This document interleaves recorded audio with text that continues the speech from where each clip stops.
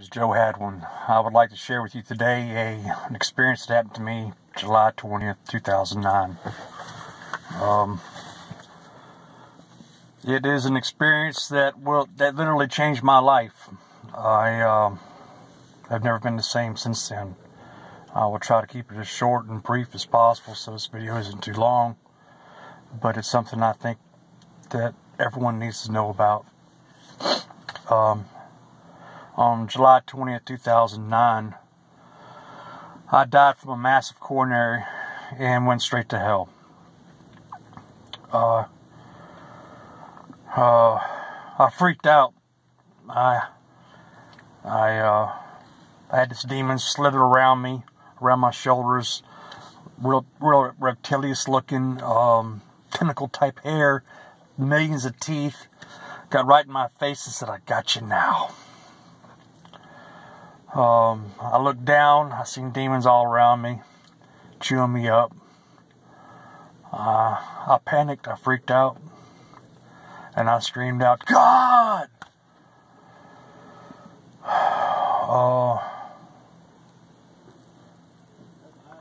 And then the battle took place for my soul.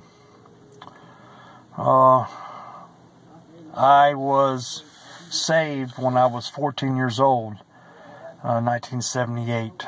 I was brought up under undenominational type belief.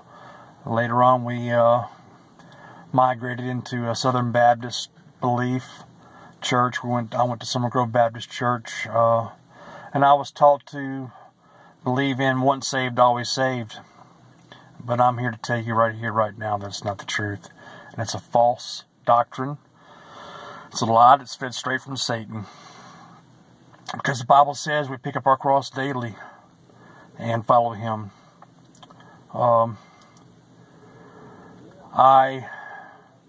had no doubt about my original conversion.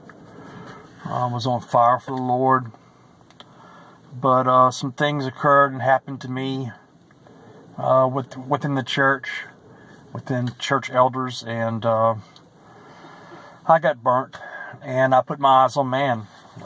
Put my eyes on hypocrisy that was all throughout the church, and when you put your eyes on man, he'll always let you down.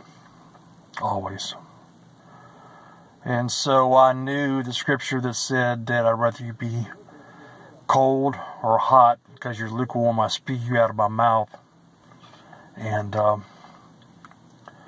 I said, okay, I was hot for you, now I'm fixing to be hot for Satan. And along went my path of self-destruction. A week after the age of 17, I moved out on my own, middle of my high school year, senior year, and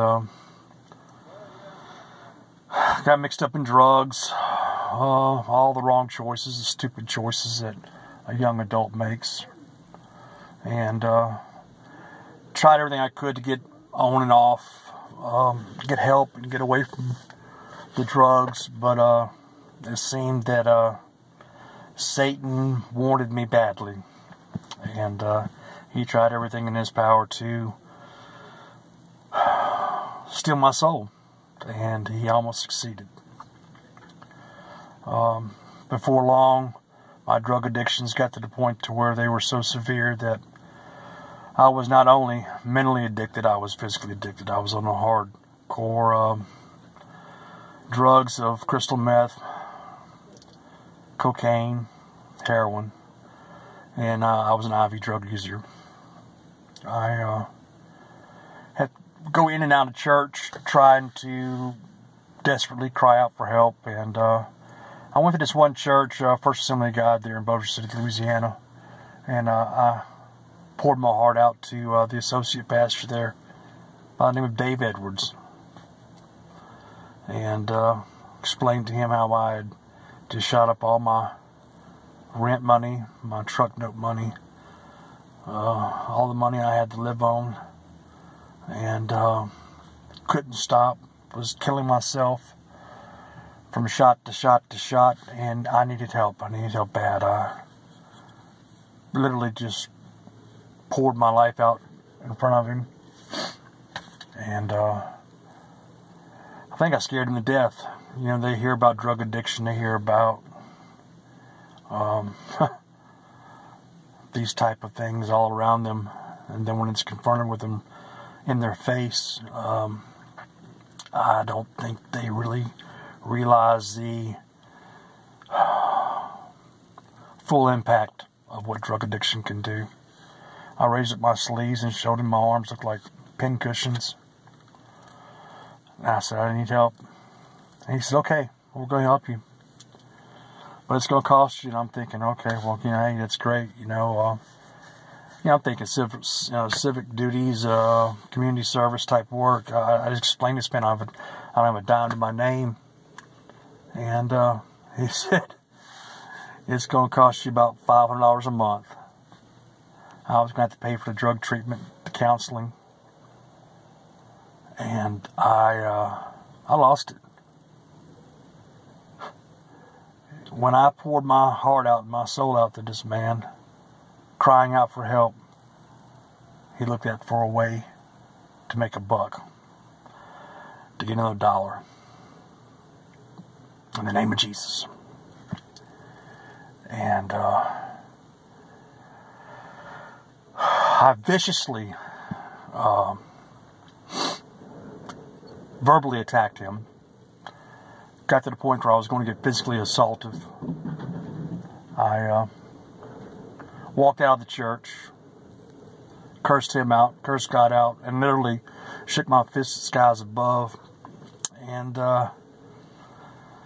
cursed God and everything holy. And I said, I'm going to break every commandment there is. I'm going to be your worst sinner. And vowed to break every commandment. And proceeded to do so, and did so. About age 24, I was sitting in Angola.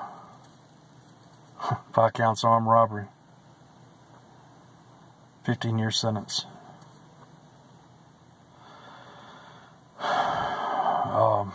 That was 1989. Anyhow, proceeded to do my sentence, got out due to conflicts with the law, this and that, kept going back. Ended up doing 14 years on a 15-year sentence, got out, and met the wife that I'm with now, my saving grace, Evelyn, and I got mixed up, and I met this guy that I did time with, and Satan put him in my path, and next thing you know, everything I hated in my life and I ran from, I was running to, and I was back on drugs, and I proceeded to destroy my life and everything I love, and that's what happened July 20th. For reasons unknown to me, I can't explain it. I ate a little over 4.5 grams of high-grade cocaine, and it blew my heart up. I know a lot of you are going to think, you know, this is some drug-induced deal, but whether you choose to believe it or not, that's your right and your beliefs. But I'm telling you, what happened to me and what I experienced changed my life because God intervened. This battle that went back and forth was unending. My wife running to the bathroom, she saw me leaned up against the toilet. She screamed my name, and she said when I turned my head, it was just a small black spot about the size of a cantaloupe. No eyes, no ears, no mouth, just a solid black spot, and it literally scared the hell out of her, and she took off running. She ran to unlock the door. She says to this day she don't know why she did that. In the time frame that it took her to get back, I had one foot in this world and one foot in the spiritual realm, and time and space is all distorted. It seemed like that lasted 12 years. an eternity. And the battle, like I said, ensued over my soul. Satan threw all kinds of horrible, evil, god-awful thoughts in my head. The worst things you can think of, the worst sins possible. And God kept putting His love out. And when we say love, it's so overrated, so overused. God's love is a perfect love. It's like a warm blanket. It wraps around you. It surrounds you. It's perfect. And this went back and forth from things getting light to dark. And then finally Satan said, I'm right here, right now. You see me, feel me. Where is your God? So he tried using doubt.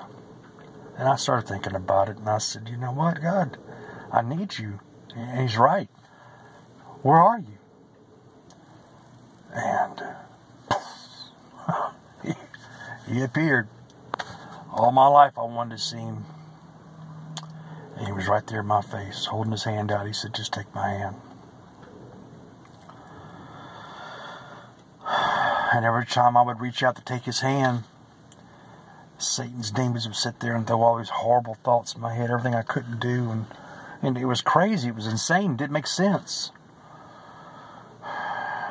And finally, this went back and forth. And I was inundated with, I was wore out. I was physically, mentally, and spiritually just beat down. And I said, you know what, God? I don't care if I live in a cardboard box. I don't care what happens to my life. I don't care. I'm yours. I give you my all, 100%. And it was at that time that I crawled into His hand, this huge, massive hand. And I'm staring in His eyes. The bluest, serene, miraculous eyes. They were just so beautiful. You just get lost in His eyes. And He's picking me up. And then as He's picking me up, He goes to put me down. And I'm freaking out. I'm like, oh, what's going on, God? And He's flicking me out of His hand like some kind of bug. And then He proceeds to chew me out. And let me tell you something. That's one person you do not want to scold you, is God. He says, you knew me and turned your back. You mocked my Holy Spirit. You mocked my name. You blasphemed me. You don't deserve a second chance. And everything He said, I couldn't refute. All I could do was shudder. He was right. I had no defense. None. I said, you're right, Father. You're right. He said, but I'm a gracious God. And I'm going to forgive you. I'm going to give you a second chance, even though you don't deserve it. And He said, on two conditions. I said, man, whatever, man. Whatever you want. He said, one was you tell this story to anyone and everyone that'll listen to it. And He said, the second one is, I need you to help gather the souls. I said, I don't understand. He said, I need you to gather the souls. He said, everything you were taught as a child, everything you were taught to believe in is fixing to happen. The time is nigh. The world. And there's a great spiritual battle taking place right now. And I need you. Help me. And I said, okay, Lord. And I've told this story to everyone I could talk to about it. Everyone looks at me like I'm nuts and I'm crazy. I've been meaning to do this video for I don't know how long. And you, as you watch this video, probably think I'm nuts and I'm crazy. But all I know is when I came to, everything that was wrong and evil in me was gone. And God cut out all the addictions. God healed me. Miraculously cures. It was gone. And I've never been the same since then. I was a bastard. I was just straight up mean. I persecuted Christians. Literally. I used to take the Bible and roll dope up in it and smoke it. And laugh at you if you wouldn't smoke it with me. My favorite scripture was John 3:16 to smoke. And if God can save me, and if God can love me, He can love anybody. No man is beyond redemption. No woman. Care what you said, what you've done. He loves you. God is love. All He asks is you just take Him by the hand. And so that's what I ask. Give Him a chance. Before, I had no hope. My first waking thoughts when I woke up in the morning was, how am I going to get high and why am I alive? Not anymore. I have hope now. My wife says, I have a love affair with death. I guess I do. Death doesn't scare me. I welcome it. And in His due time, when God's ready to call me, I'm ready. But until then, I will spread His word and His love. And I pray that you take these words to heart and do some good with it.